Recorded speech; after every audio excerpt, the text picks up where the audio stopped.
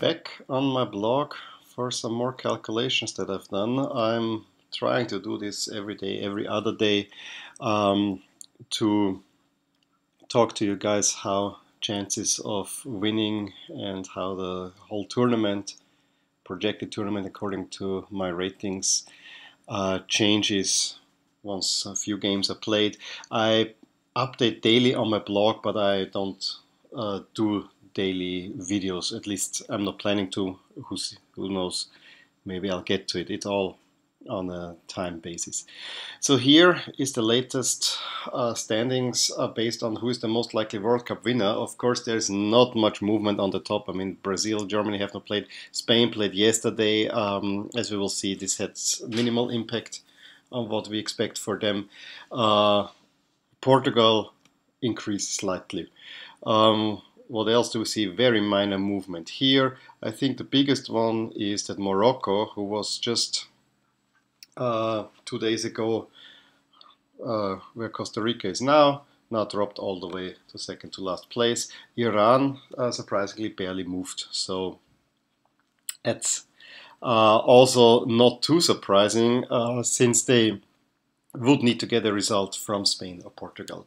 So the overall picture hasn't changed really a lot. Maybe Uruguay's probability went up slightly, but again, very minor movement. Also, if we look at the individual groups, there have not been too many changes. Now Uruguay is all but qualified. I mean, a very minor chance of not qualifying. Russia looks good, especially thanks to the big win against Saudi Arabia. So Egypt will have to play catch up or get a result against Russia. I think a draw will be sufficient for Russia.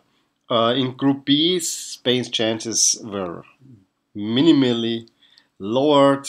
Portugal's were minimally raised. Iran looks now a lot better. Morocco is out unless they pull some upset against Spain or Portugal. All the other groups have not changed. And if they've changed so slightly that it is not worth mentioning here, same as the expected tournament, I still have semi-final France-Brazil here. The other one, Germany-Spain, and we have a Germany-Brazil final. Again, very minimal changes in probabilities because the ratings do change, because the ELO rating I update every day. That's the one that really is changing after every game. But let's go for one last time quickly to the groups, looking at Group A to see it in the picture. What changed? So we had, after Russia beat Saudi Arabia, and let's zoom out a little bit. View, zoom out. Exactly, now we see it a little bit nicer.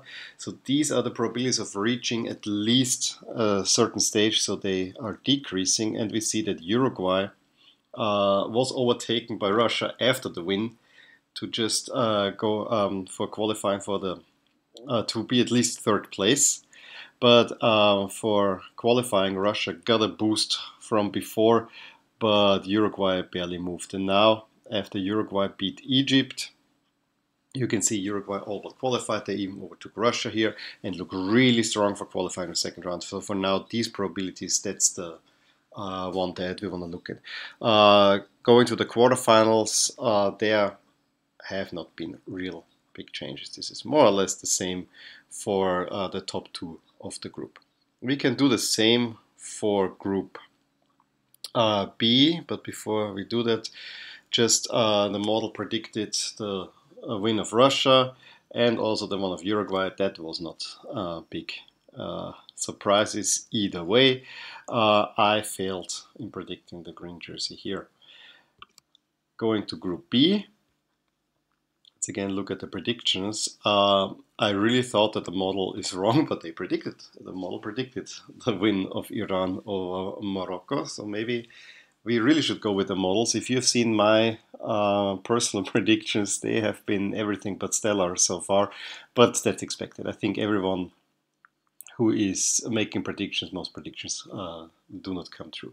A draw is always the least likely result, especially such a high goal draw. So also that maybe is a little failure of the model, but whenever there's a draw, it's not the most likely outcome. But let's look at how things changed. So this was the situation prior to the tournament, with Spain and Portugal very close to each other, same as for Iran and Morocco. Spain and Portugal are still very close to each other, and now Iran got a big boost while Morocco dropped.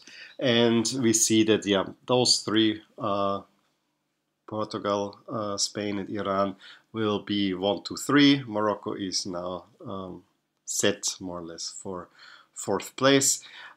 Qualification chances did not move for either Spain or Morocco, also Spain or Portugal. Also not surprising, as there's a draw.